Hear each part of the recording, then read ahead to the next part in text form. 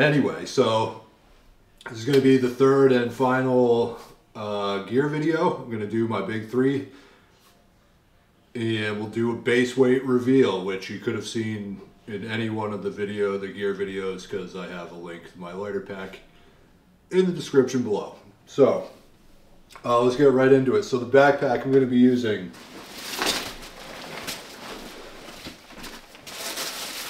is the Superior Wilderness Designs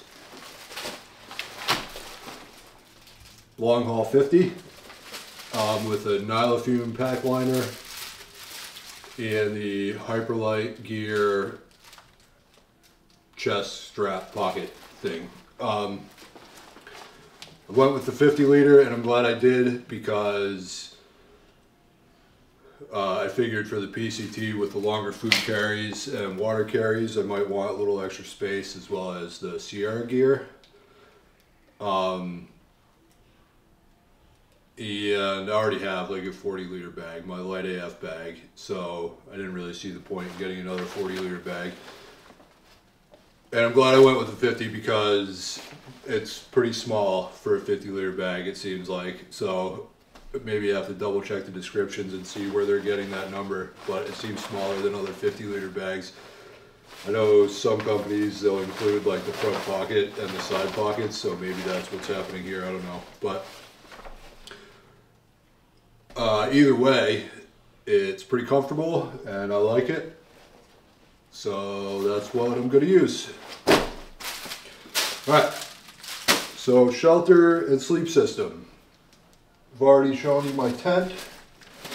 I got the Durston X-Mid Pro 2 with Dyneema floor. My duplex was pretty worn out, so I was pretty ready to replace that. And I got a Tarp Tent Stratusfire Lithium earlier this summer, and I only used it once and I really didn't like it, so I decided to go with the Durston.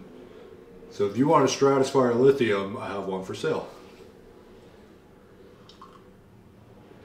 Just a little shameless plug there. But anyway, so I set this up once. It seems like it's going to work. It's very similar to my duplex, just as far as being like a non-freestanding single wall tent. So that's that, and actually I'll do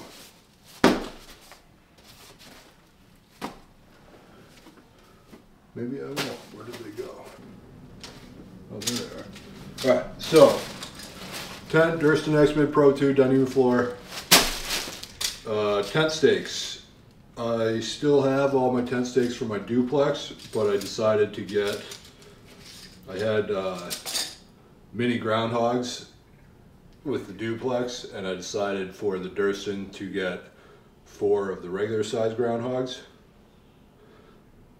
So you can set up the Durston with a minimum of 4 stakes, and I kind of figured if I can get away with 4 stakes, I might as well get 4 bigger stakes. So I'm going to be carrying 4 of the regular MSR groundhogs and 2 of the mini groundhogs. So I can do 4 stakes if it's not really stormy, plus the 2 mini groundhogs if it gets kind of windy.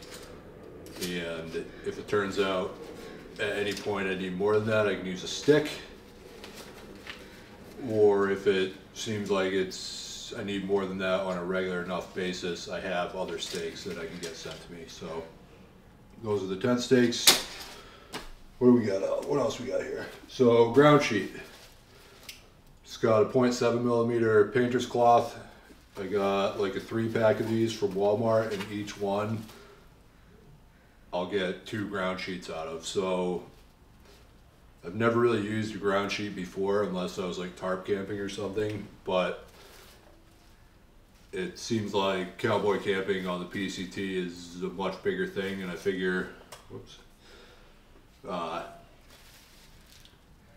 if I'm going to do that, I'm probably going to want a ground sheet, and it will help protect the tent anyway. So I figure I'll start with the ground sheet. They're really cheap. It was like $5.99 or $6.99 for essentially 6 of them at Walmart. So if I don't like it, or I'm not using it enough, I'll just throw it away. But I think for cowboy camping, it'll be good to have. All right, I'm gonna skip that for now.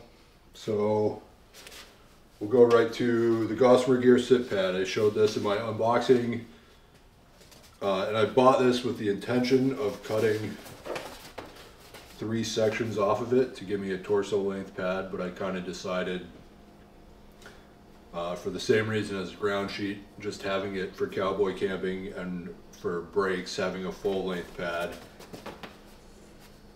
would be really good. And if I'm at a point where I'm just like, man, I need to cut an ounce out of my pack, I could cut 3 sections off of this and get rid of an ounce. I don't think that's gonna happen though. So it'll be good for brakes. Like I could just set this on the ground and lay on it at a brake or whatever. So it will help protect my air mattress. So 3, man, my brain just shut off there for a second. 3.1 ounces for this versus 1 ounce for just a butt-sized sit pad. I figure that's kind of a no-brainer. It's much more multifunctional. So, Gossamer Gear 1/8 folded thin light pad. What else we got? So the tent, ground sheet, stakes. So my air mattress, I decided to go with the Neo Air X Lite. I used an Uberlite this whole past summer, and I've used an Uberlite pretty much since they came out. I think in 2019 they were released. And they get some pretty bad reviews, but I never really had a problem with mine, except for the one that popped. But that pad had probably almost 3,000 miles on it by the time it popped. So it was kind of like, this stuff doesn't last forever, and I was pretty happy with that. And they do have a lifetime warranty, and they did replace it. But after using the Uberlite and the Cascades this whole past summer, I kind of decided it wasn't warm enough for me, so I switched to the X Lite, and I got the long wide version. Probably could have got away with just the wide version, but going to the long only adds an extra ounce. So I just got the long wide version. So yeah, Neo Air X Lite. What else we got? The pillow. Where is the pillow? It's got a Trekology pillow off Amazon. They're like 16 bucks. My other one, I used this same pillow for the Appalachian Trail, and just this past summer, the same thing that happened to my Uberlite happened to my pillow. The baffles in it broke, and I actually thought it was more comfortable once the baffles broke, because when you blew it up, it kind of became a balloon, and you could deflate it to whatever height you wanted, and it just felt like it was more cushioned because there wasn't as much, it wasn't like blown up completely. But I kind of decided, if it's falling apart, even if it is more comfortable, it doesn't matter how comfortable it is if it doesn't hold air. So I figure that's the end of life for that thing, and I got a new one.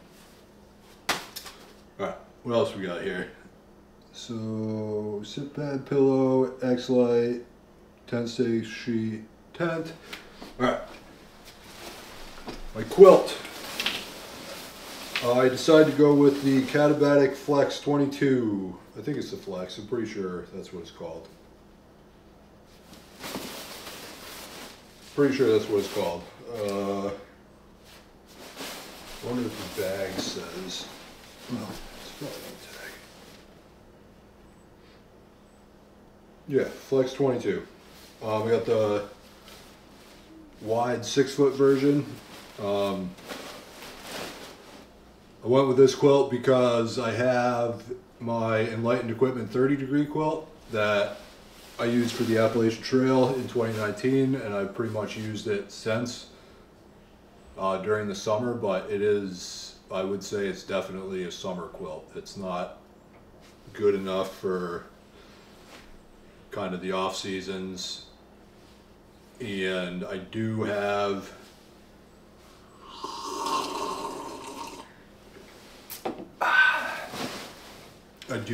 the Catabatic Flex 15, but it's kind of was like I was looking for like something in the middle. So the 30 degree isn't warm enough. I used that this summer on a lot of trips, pretty much all the trips, and I was pretty much cold every night this summer. But that 15 degree was, I kind of figured that was a little too overkill for the entire trail, and I didn't want to be relying on mail drops to swap out gear. You know, obviously I'm going to for the Sierra, but I'm trying to limit it to just that. Like, get a box for the Sierra, send it home after. I don't want to be swapping out gear other than that. So yeah, I got the Flex 22. I really like it. I haven't actually used it yet, but I've used this brand before with the Flex 15. I started the Appalachian Trail with that and then switched to the 30 degree Enlightened equipment. So I trust the brand, I trust the quilt. They have a very good reputation. I've used them before, and I think I'm going to be happy with this one. So that's the quilt. All right. So clothes that I'm going to be carrying. So rain jacket. I got the anti-gravity gear, just regular rain jacket. Again, I used this same jacket on the Appalachian Trail. This is just a new one because the other one's pretty worn out. I sent it home on the Appalachian Trail for maybe like a month or two, so it didn't actually hike the whole trail with me. But I tried some other jackets while I didn't have that one, and I wasn't really happy with the other jackets. So I went back to the anti-gravity gear, and again, that one's pretty worn out, so I got a new one. I've used it before. I'm happy with the brand. I know it's going to work, so I just replaced it with the same thing. So anti-gravity gear, rain jacket. Sweatshirt. The Lev Alpha 90. It's really light. I've worn it around my apartment a little bit. It seems like it's going to be really warm. And yeah, I guess that's it. I haven't really used it out in the field per se yet, so we'll see how it goes. Hopefully it's good enough. What else we got? Long johns. Just a thin pair of long johns. Pretty self-explanatory. Might hike in them occasionally, but for the most part, it's for sleeping. Socks. Just a pair of wool socks for sleeping. Hat. Fleece hat. Pretty self-explanatory again.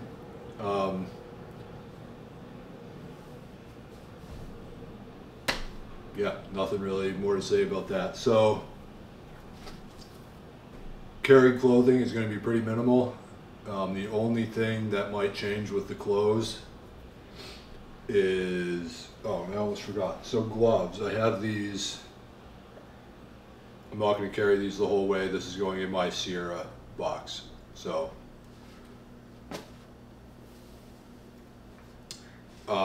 so clothes. I don't have a lot of extra clothes. I want to keep it that way.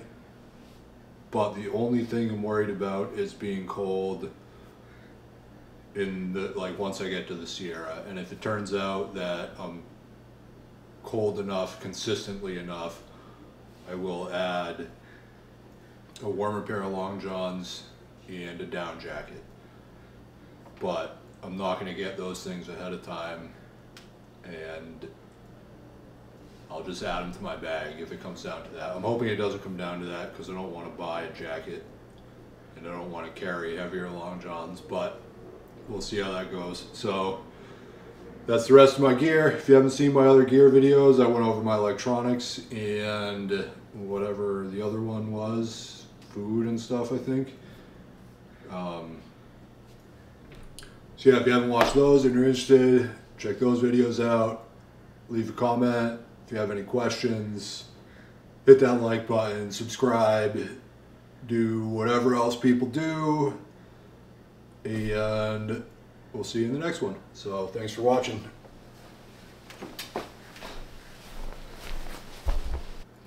Alright, just to add real quick, for anyone that did watch my other videos, I was pretty meticulous about weights and descriptions. I thought that was pretty tedious. I didn't really feel like doing that again, but there is a link to my lighter pack in the description. So if you're curious to see my total base weight as well as weights of every individual piece of gear, you can go check out lighter pack, link in the description. So thanks for watching.